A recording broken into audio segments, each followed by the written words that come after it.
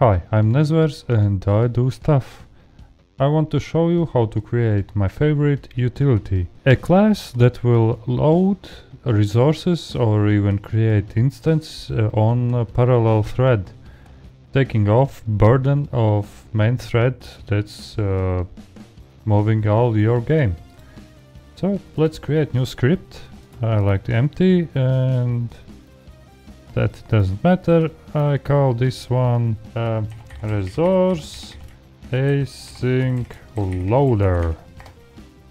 You can call it whatever you want. We are not extending any existing class. It's basically our own class. Class name resource async loader. It's good practice to call your new class the same way you call your file name, so it's easier to find.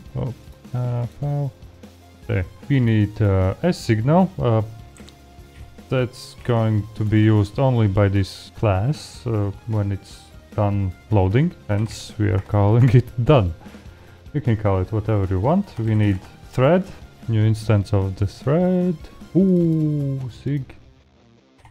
Signal. To be sure that platform we are using can operate with multi-threads, I'm creating a boolean can async, and I included those platforms I know that support multi-threading. Quirky way how to ask if your actual platform you're using this game, OS get name, ask this array, does it has the platform name? This is Windows, Mac, Windows thingy, I don't know, Universal something, and this is Linux. Let's write our main function. For now, please ignore this one. Wherever you need, you can create a new instance of this class and ask it to load your resources. You give copy path of your resources. You can create your list and get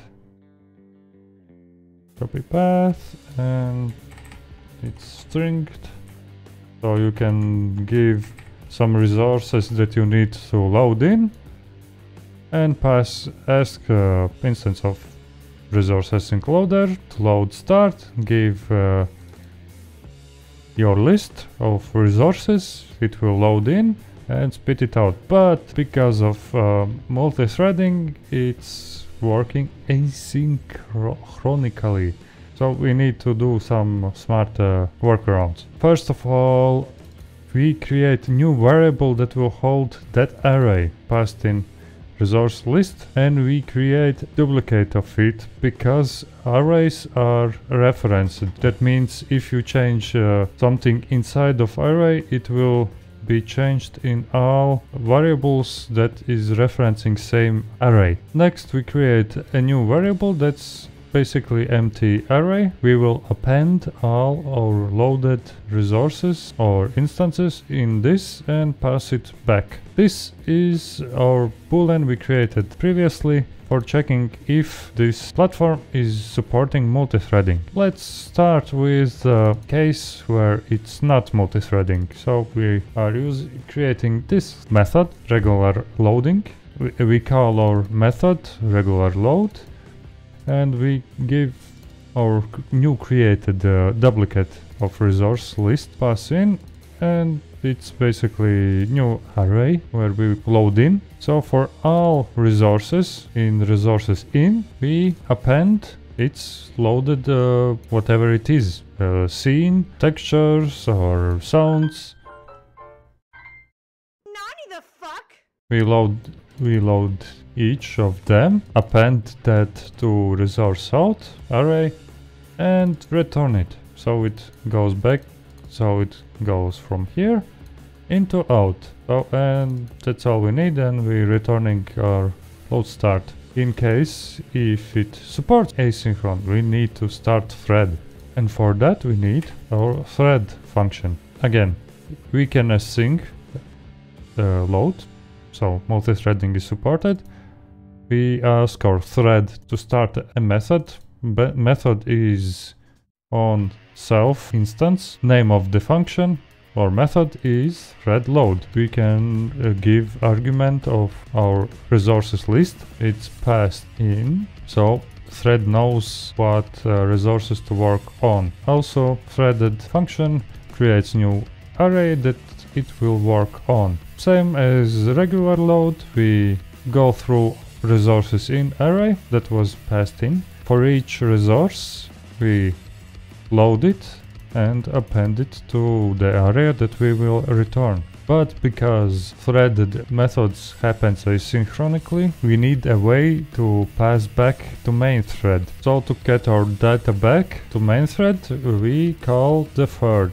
That means method is called on idle frame and done by main thread. That means all our data is safely passed back to main thread, but we do that through signaling. We need to call method emit signal, done, the one we created at the beginning. Along with that signal, we pass our created output array where all loaded resources are put. If you know you're loading packed scenes, that means you can do like instance, create new instance, load those resources and create instance, or do it for room loading. That's what I'm doing in my game template. For now, we just load the resource in. Signal is emitted, and continuing on this method, our out array is waiting for value that's returned by yield, which is waiting on signal. Our method went through. When it started threaded method, hit this yield and post this method by waiting on itself and waiting for signal, done. And because we are passing loaded resources array along with the signal, by emitting it, yield also returns this resource out straight into our out array. So I found a little error. If someone didn't notice, we need to finish our thread, and when it did its method, it did the last row, didn't release the thread. And here we say that we need thread to finish, so let's wait for it. When it finished, it returned our finished product of array. Let's create other nodes.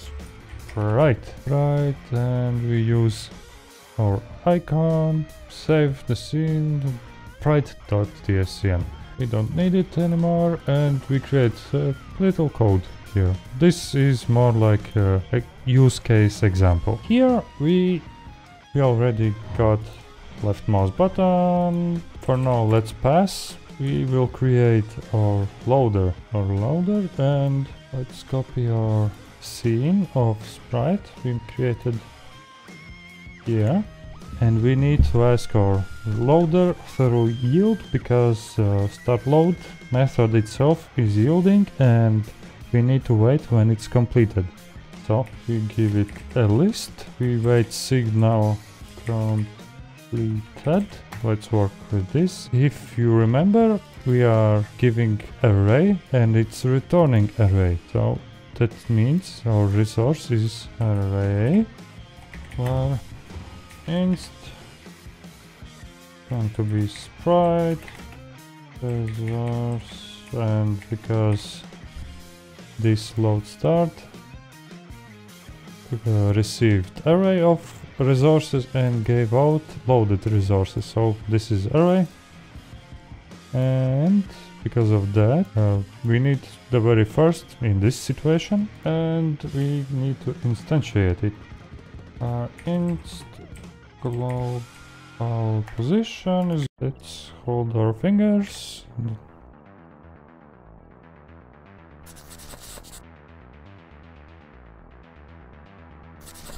Wherever I click, I create new. We can change it a bit. Let's already create instance of it here on regular load, and same for threaded. So we don't need to instantiate. Creating instance also takes some CPU power.